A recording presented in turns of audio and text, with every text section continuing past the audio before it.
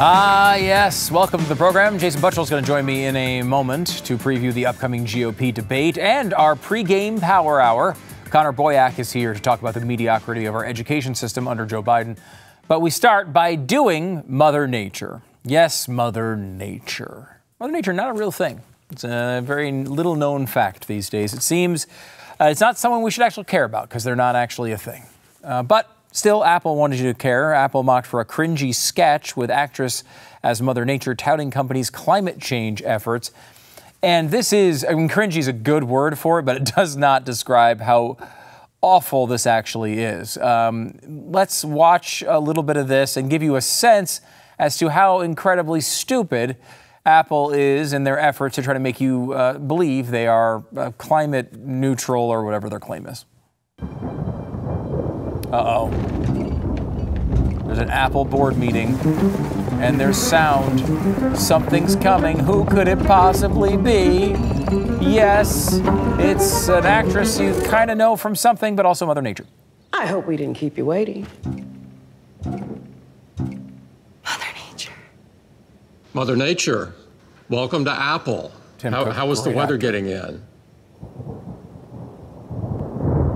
How is the weather? And then the weather changes. See? The weather was however I wanted it to be. See, she can change the weather whenever she wants. And here's the thing, then just change it so global warming's not happening.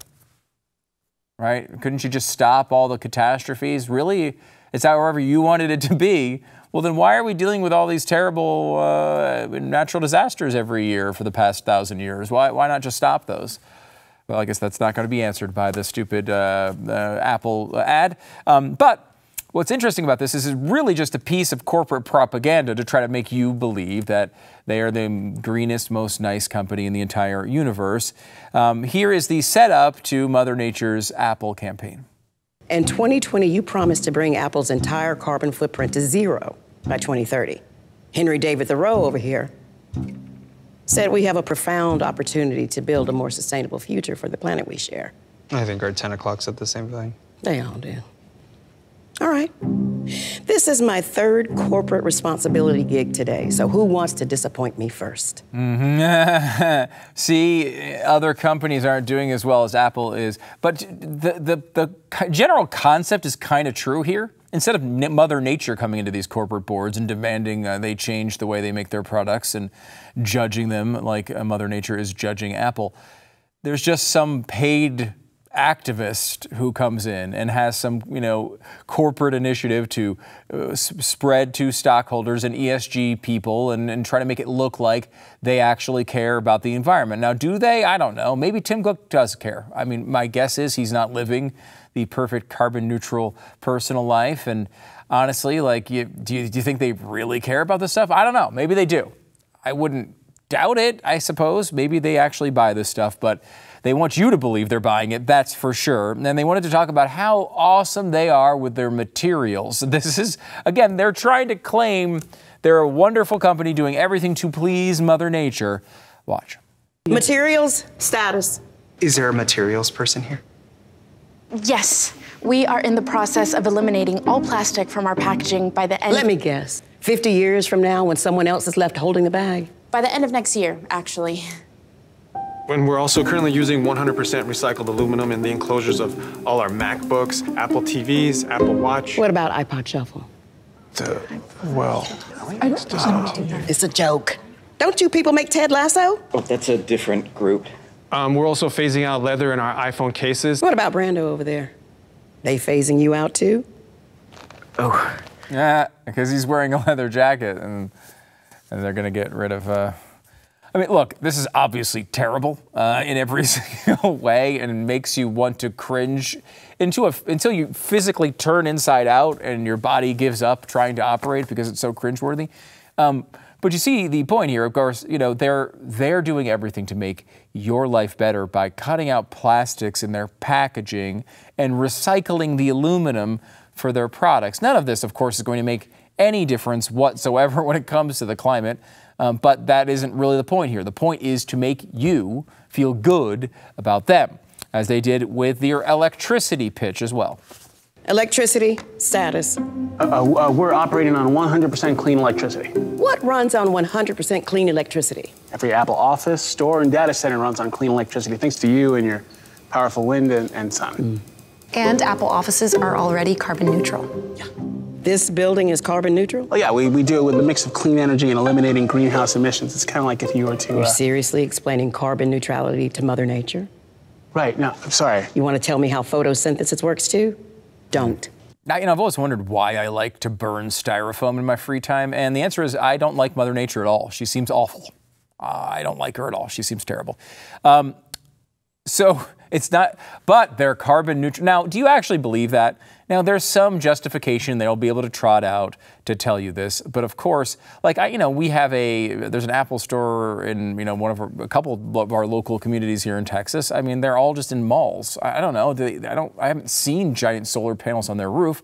Are they buying solar power from somewhere? Are they spending up with some sort of green credit system so they can justify their zero emissions? Probably. I mean, I would be surprised if they were completely faking it.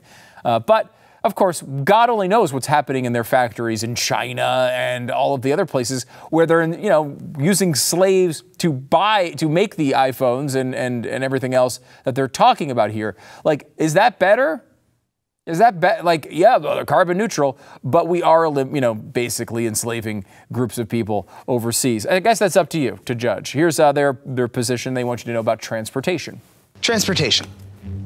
I'm proud to report that we're shipping more products by ocean rather than air, which reduces transportation emissions by 95%. Wow. 95%?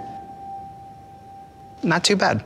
I'm also happy to report that we're investing in projects around the world that protect the Earth's soil, plants, and trees. Everyone says they're planting trees. We've planted forests. Oh, hello. Where?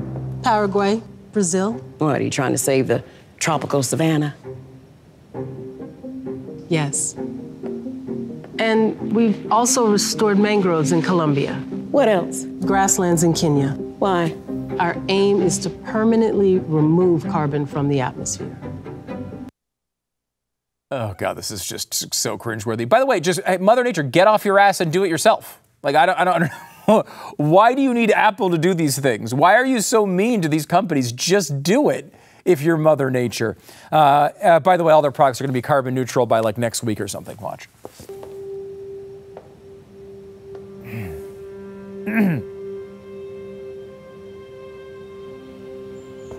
As you can see, we've innovated and retooled almost every part of our process to reduce our impact on the planet. But there's still a lot more work to do. And there's something else we wanted to share with you. You're not trying to bribe Mother Nature with Apple swag. It's Apple's very first carbon neutral product. I want to see you do more of this. You will. When? Yeah, well. By 2030, all Apple devices will have a net zero climate impact. All of them? All of them. All of them. They better. They will. They will. I like how she's actually acting here and he's just kind of blankly staring. Okay, good. See you next year.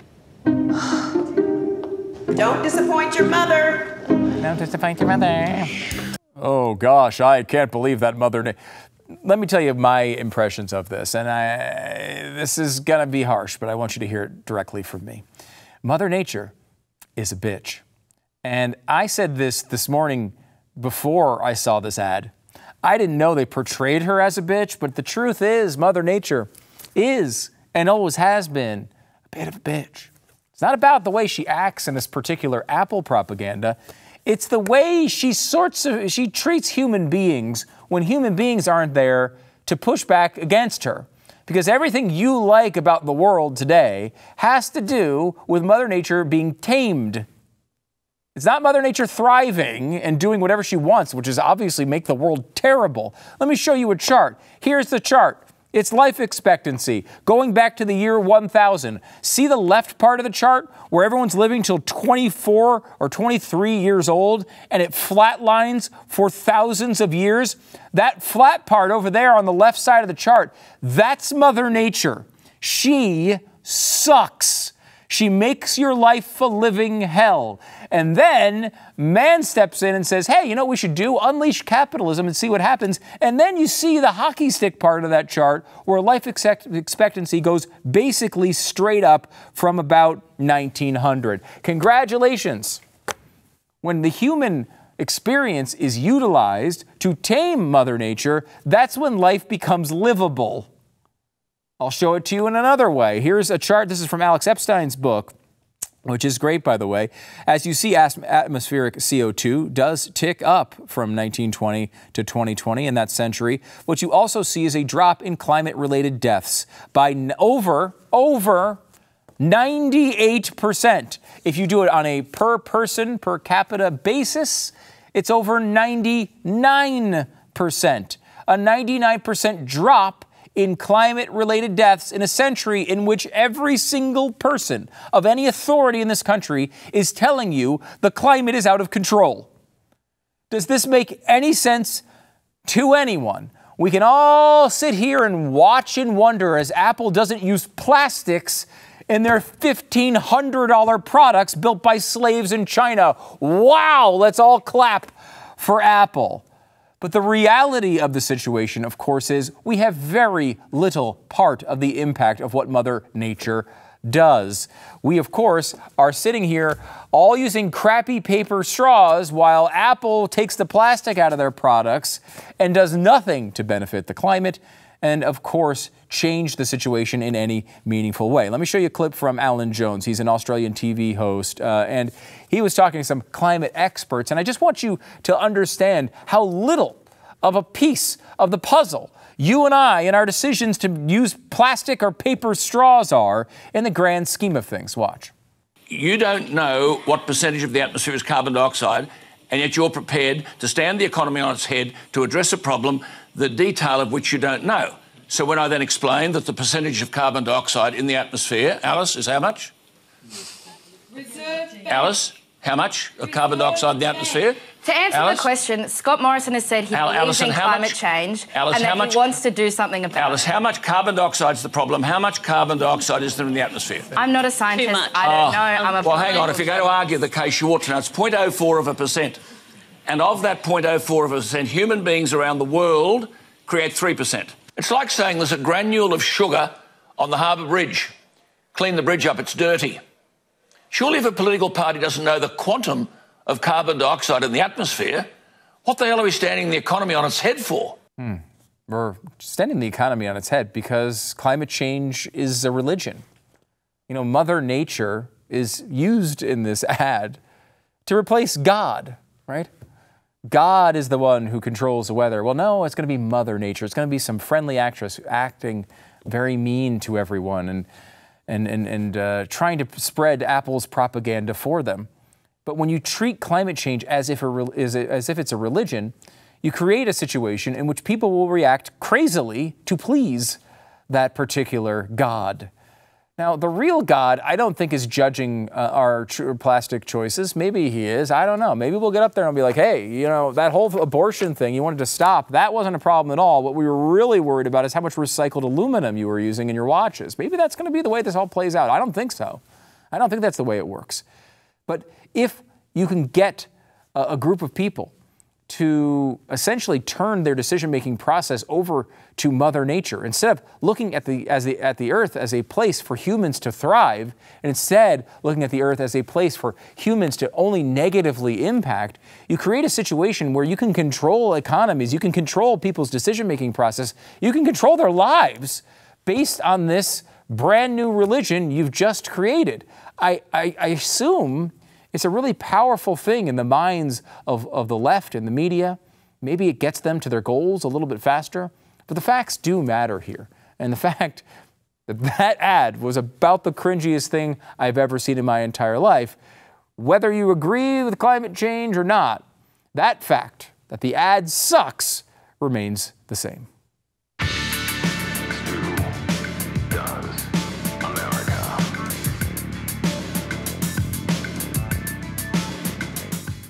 Do you think your face enjoyed the summer as much as you did? I love being outside. I love being outside in the summer sun, but I think it does damage your face after a while, damages your skin.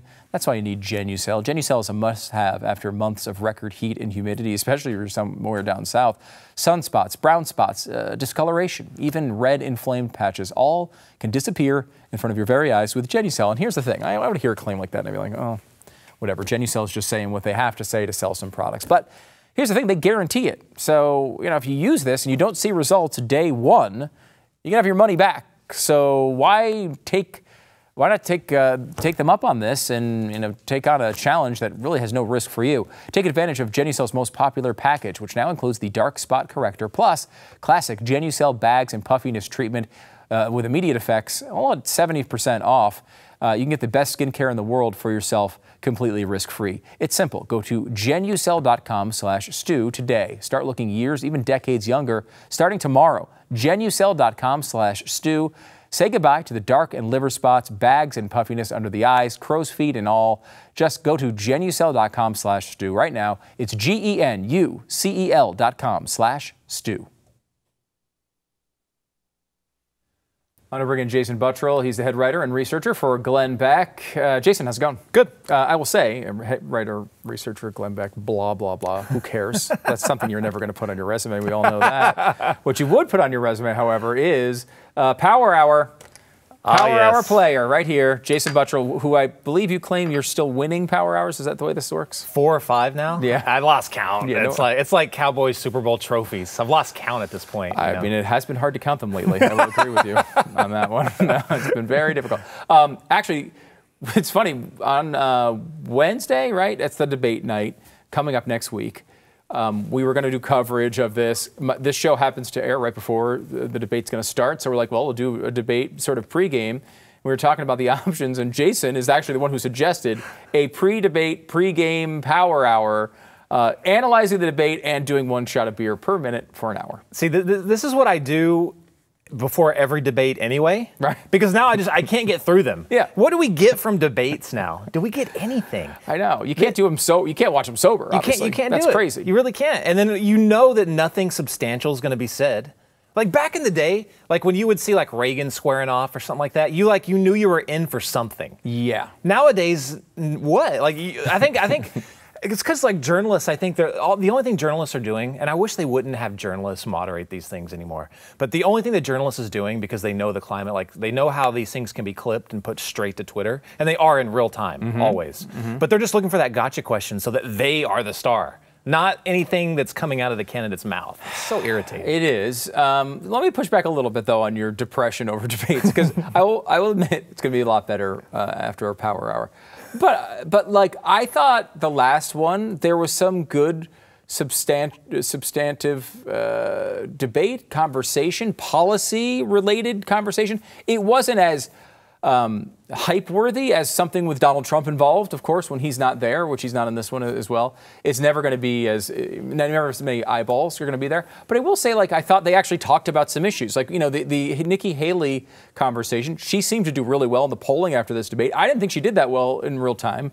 I thought she'd be dinged for her abortion stance, for instance. Yeah. She actually seemed to do really well coming out of that poll-wise. I do think we learned something. It just, in the grand scheme of things, with Trump up by 30 or 40 points, it's not quite as interesting. Yeah, it kind of seems like everybody up there is just, that's not really a debate stage for the next president. It's the debate stage for who can get Donald Trump's attention the most, and the rest of them jockeying for a cabinet position. That's what it really feels like. I'd love to ask Ron DeSantis how long he will stay in this race. I was just looking at the poll numbers, and they're absolutely insane. I think they were good as of like Tuesday or something like that, so they're still pretty accurate. But Donald Trump's running away with this thing, and the gap is only getting crazier. And I was actually looking at a graph that had Donald Trump and Ron DeSantis, just the two of them, and DeSantis was skyrocketing. I mean, he was still low, like he was still getting beat, but he was, well, I won't say skyrocketing, he was steadily going up. Okay. And the time that it stopped doing so, I think was like around April 2nd or something like that. And that was the exact moment that Alvin Bragg made it official that he was going to indict. So everyone gets what they want with this, which is frustrating, with the exception of Ron DeSantis, of course. But then if New York gets it, Alvin Bragg gets what they want, the left gets what they want, the media gets what they want. Trump gets what he wants. He doesn't want an indictment, but he takes a massive lead, and it has helped him immensely. Every time a new indictment happens, you see another spike. DeSantis is going down, Trump's going up. Now there's been a large separation for a while. It hasn't necessarily expanded that much, though. It's ticked up a little bit for Trump, to your point, a little bit down for DeSantis. Some of that has gone to people like Vivek Ramaswamy and others, Nikki Haley, who have kind of popped up a little bit. But at the end of the day, like, we haven't had any votes yet. There's no real incentive for Ron DeSantis to leave. He's got plenty of money. Someone has to be the person who's challenging Trump at the end. And it's possible if all these other people drop out. I mean, Trump is still only around 50%. If that comes down to 40, there's a chance that someone could coalesce the rest of the voters and make a run at this, no? Not to mention that you have all these indictments. Who knows how that plays out? He may go to prison. It's true. But do you think that would help or hurt him? I think that would actually help him at this point. It's such a crazy time. It probably would help, but at the very least, we have to acknowledge it's a bit unpredictable. We've never seen anything like it before. Who knows what could happen in that scenario? So why would you drop out if you're one of these other candidates? Well, it's a very valid point you have. We still have, 5 months till the first actual, I think it's February. Is it January or February? Yeah, I think it's late January. So, yeah, there's still a lot of time, for something to happen. Case in point, Donald Trump's interview on MSNBC. I don't know whether I should say this or not, because if you take a stance either way, both sides will just come after you like angry dogs. Yeah, I've learned just not to care. But I'm going to say this because it's an important issue.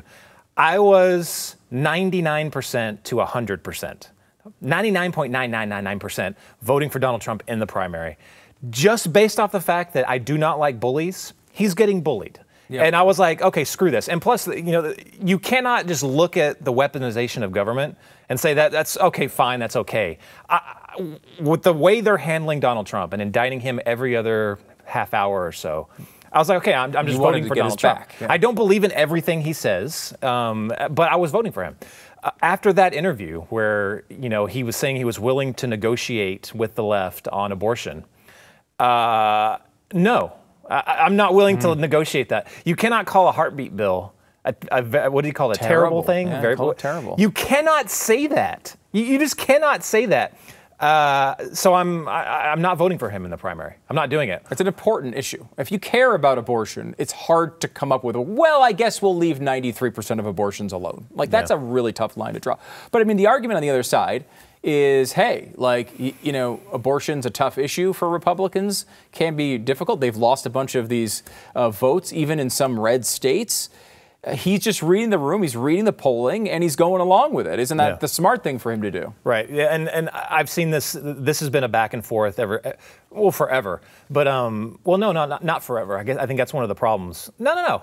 Let me go back again. That has been the debate, going back and forth. People are like, there's this great line in Sorkin's The American President where, Martin Sheen says, oh, we only fight the fights that we can win. No, we fight the fights that need fighting.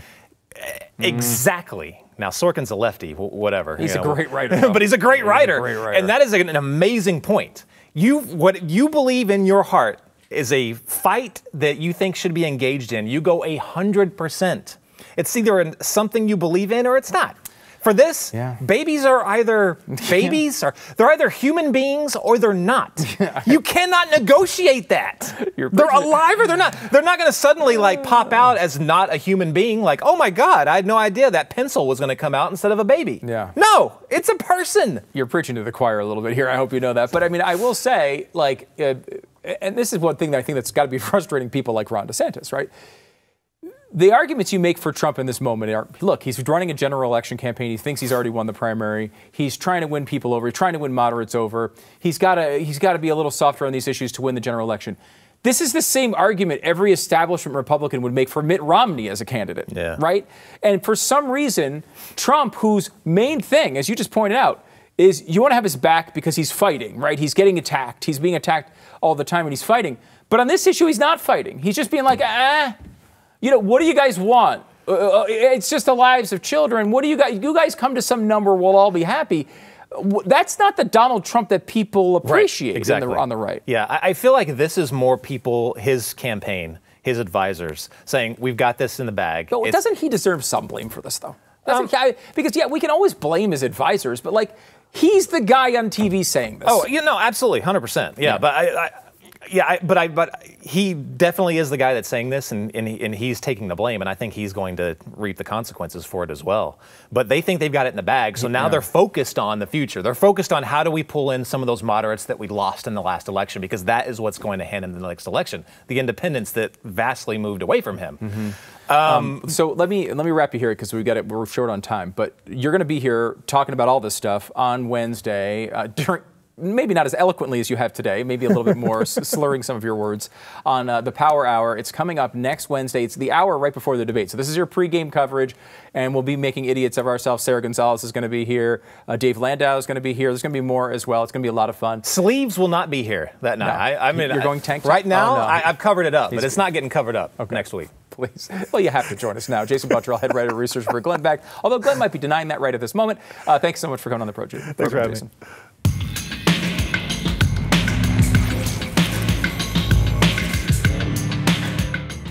If you've never been through buying or selling a home, you know it's a little bit stressful, especially if you don't have people on your side. You want to have people on your side when you have important moments. You want someone who's fighting for you and the things that you care about. And that's realestateagentsitrust.com. The best real estate agent in your area is going to be on your side. I was just talking to somebody recently who went through realestateagentsitrust.com, and they just said they were incredible. Like, they were like my best friend while we were going through this transaction, and they got the job done as well. They were someone that we could actually trust. And when you talk to people, they have a lot of bad experiences with real estate agents. That's not the case with realestateagentsitrust.com. They're going to make sure this transaction goes really well for you on the side of buying and the side of selling. The best price on both sides. And the best price for you is that realestateagentsitrust.com is free for you, so you don't have to worry about that at all. Realestateagentsitrust.com is the place to go. It's realestateagentsitrust.com. Well, it's time for a truly inspirational tale. Yes, a TikTok post by a woman named Liz.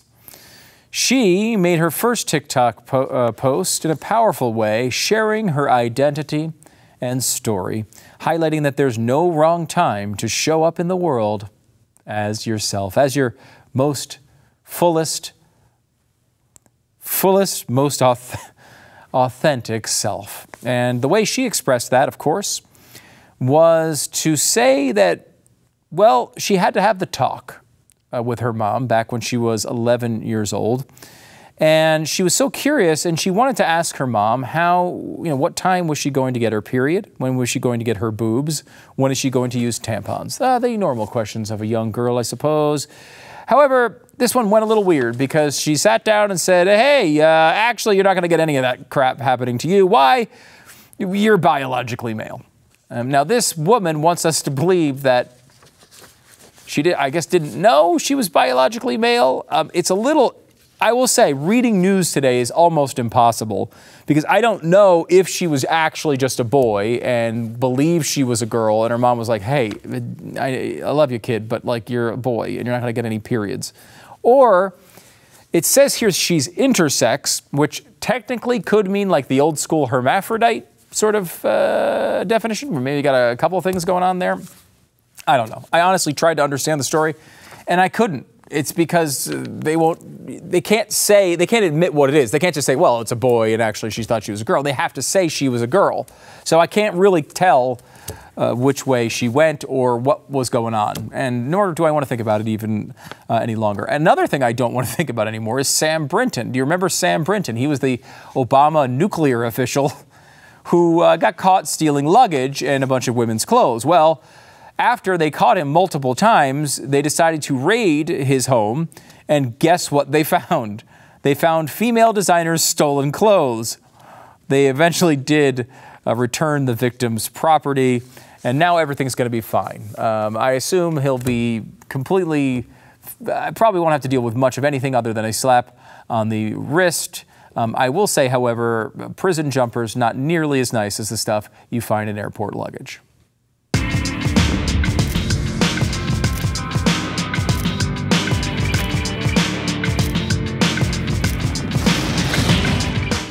So what would it be like if all of a sudden the global medication supply chain of antibiotics just disappeared overnight? Uh-oh. But that's what I would do. Uh-oh. Well, now I have the JASE case. So I have a little bit more to say than just uh-oh, because I can tell you about, I think, and I don't even know if I have to convince people of this anymore. We've seen the past few years. We saw the COVID era and the ramifications of what happened after, the inflation that happened after that. You can't depend on your medication just being right around the corner anytime you need it.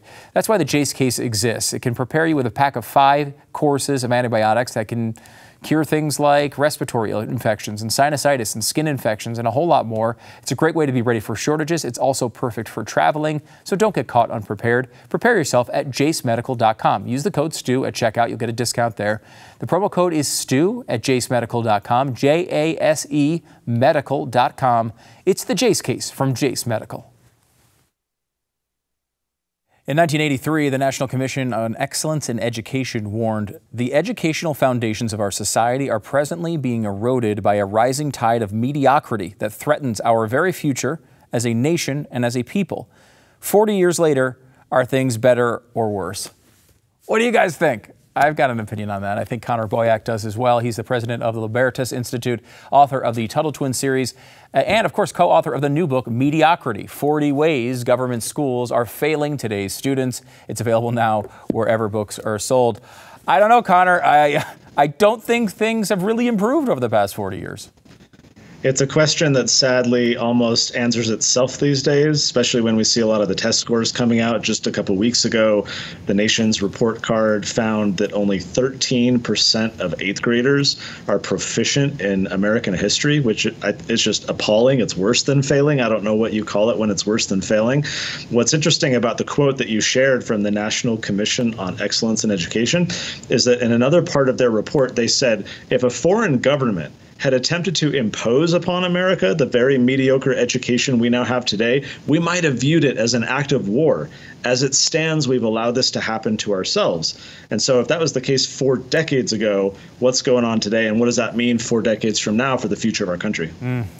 So this didn't come from a foreign government. It seems to have come from our own. I mean, you go back in the book, you talk about the history of, in the Carter administration as we sort of elevated this to a cabinet position. And of course, that's what all good liberals do when they have a problem.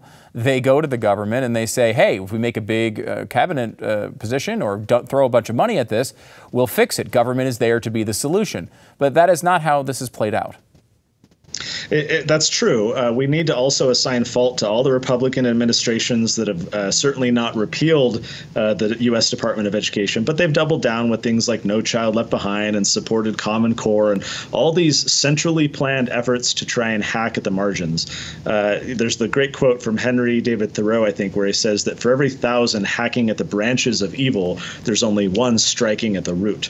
And so for me, a lot of this is all these programs, all these reforms, all these things that we hear about, they're all marginal. I mean, they're important. We should talk about them, but they're not really going to reform the core problem that we're seeing in the government schools. I think that core problem is that they're not facing substantial competition.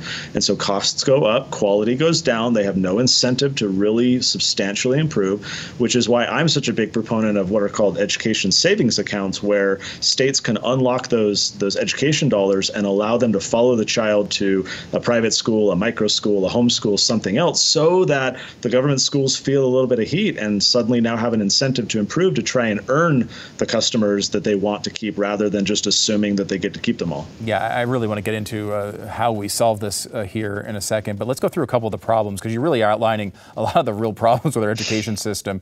And one of the things that the left says, the media says all the time, is that the problem is these are underfunded schools. There's not enough money going to these schools. If they had the money that they needed, we'd have much better performance.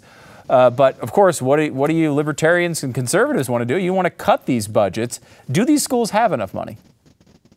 Well, if you look at the school districts that spend the most per student per year, it's, liberal bastions like New York and New Jersey and DC and some of these places where they're spending about 3 times more than the national average that everyone else is. And yet they're at the bottom of education proficiency. They're doing the worst. Cato Institute and others over the years have clearly done the research on the data showing that over the years as spending has gone up, educational attainment has been flat or is declining. So it's clearly the case that more money does not equal improved outcomes. I mean, talk to the average homeschooling family or folks at a micro school family. You can educate a child pretty affordably if you're doing it right, if you're incentivized to actually focus on the individuality of that child and build a curriculum that best supports them rather than throwing them all in this one-size-fits-all system. Where over the years, where's all the funding going? That's what the people are always asking, because teachers aren't being paid that much, catching up with inflation. What we're seeing across the board is massive administrative bloat in the government schools where they're hiring all of these non-teaching administrators, and that has significantly ballooned in the past few decades relative to student and teacher growth. So that's where we see a lot of the inefficiencies going, which means that this program, these schools have really turned into a jobs program for adults. It's why the teachers unions, protect them so fiercely. It's not really about the kids. If it was, we'd get rid of a lot of the bloat and we'd focus on more efficiency. But so often we have these incumbents who want to now protect their turf, and that's what it's boiled down to. It's a huge problem. Another thing the left constantly argues is this idea that basically it takes a village, right? Like you don't really have kids yourself. No one has kids yourself. You shouldn't be making those decisions. You need experts. You need government officials to come in here and kind of guide you through this process. They're the experts, after all, Connor. What do you think of that argument? Is there anything there?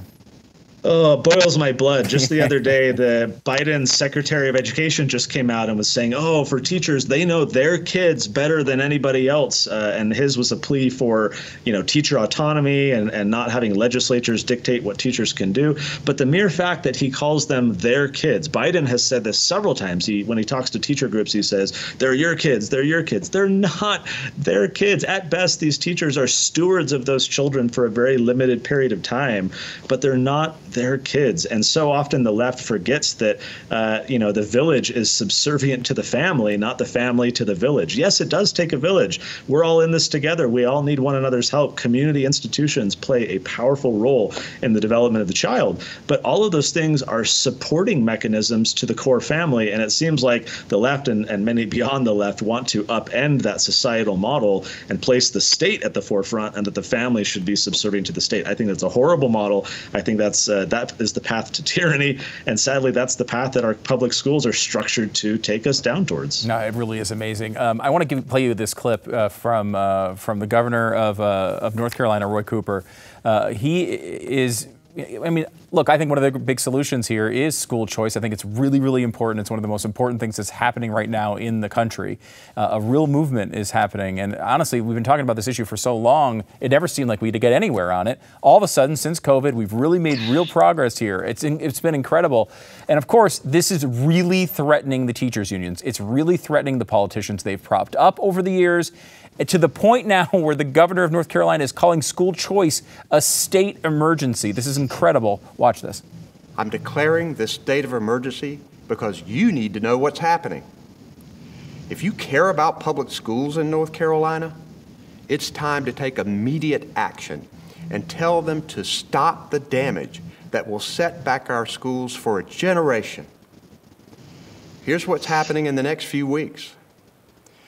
Their private school voucher scheme will pour your tax money into private schools that are unaccountable to the public and can decide which students they want to keep out.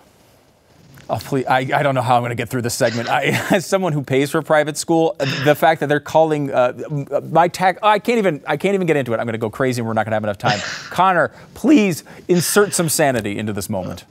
Well, I've homeschooled my kids for a decade. Just this year, we also put them in a little private micro school, and it's appalling to have to first pay taxes for everyone else's kids to a highly inefficient system. And then if I have money left over, I have the good fortune of being able to decide if I want to enroll my children in a school or if I want to homeschool them. I think the governor is right. I think this is an emergency for their state. It's been an emergency for 40 years since we were warned in 1983 that it was a rising tide of mediocrity. Now, he's looking at it from the perspective that this is an emergency for the teachers' unions and the folks who are very protective of the inefficient status quo and have made a good living off of mediocre performance. Every monopolist hates competition. And so when you create a competitive environment where you're unlocking these education dollars and now they're flowing to other places, of course the monopolists consider that a crisis, because for decades they have not had to earn their customers. They haven't had to really work hard. They haven't had incentives. And now they're feeling the heat. So I think he's right to see that it's a crisis. It's just sad that he hasn't considered the past several decades the true crisis for how much our education system has been declining. And I think a bit of healthy competition is needed because, again, if this is about the kids, if this is ultimately about helping educate children, we got to do better, and nothing we've been doing has worked. It's amazing. I mean, he's acting like parents being able to choose where to educate their kids is like a hurricane. It's a state of emergency. It's like, how is this possible? Connor, before you go, give me a minute on like what the state of this movement is. I mean, we really have seen movement here. I was hoping we'd get this done in Texas. It doesn't look like it's going to happen just yet. What's the state of the school choice movement right now? Well, as you pointed out a moment ago, Stu, it's exploded post-COVID. Polling on this issue across the country has grown by 10% plus across every demographic. So many people saw during Zoom, all the Zoom schools and all the problems that was happening during the pandemic, And so polling has greatly increased. This has really turned into nationally a Republican-led effort, as is the case in North Carolina, where, as I understand it, the governor is going to get overridden in his veto because the Republicans are in control. So Republican legislators are seeing this rightly as a winning issue as it comes to elections and campaigns. They're seeing that parents are demanding this. My own state in Utah, where I'm based out of, I run a think tank here, Libertas Institute. We got Utah to be the 4th state to have this program. A few others have followed. So I think this is the future. It is the future. I know the teachers unions are going to just be kicking and screaming all the way. They were in Utah. They did in every other state that have tried to pass these. But I'll give you this little vignette. When the teachers union in our state protested our bill that was creating one of these laws, these programs, there were about 200 people that showed up with all their posters and, shouting at the politicians and so forth. When we did a rally for parents and students and teachers to come out, we had 10 times the number. We filled the Capitol with over 2,000 people who showed up demanding this. So the parents are mobilized. They're angry. They're fed up with the mediocrity that we've had for decades. They're seeing that this is a winning message, a successful program. So I'm very optimistic that we're going to see these education spending account laws proliferate across the country in the years to come. Thank God for that. Connor Boyack, president of the Libertas Institute and co-author of the brand new book, Mediocrity, 40 Ways Government Schools Are Failing Today's Students. You can pick it up wherever you get your books. Connor, thanks so much for coming on the program. Thanks, Stu.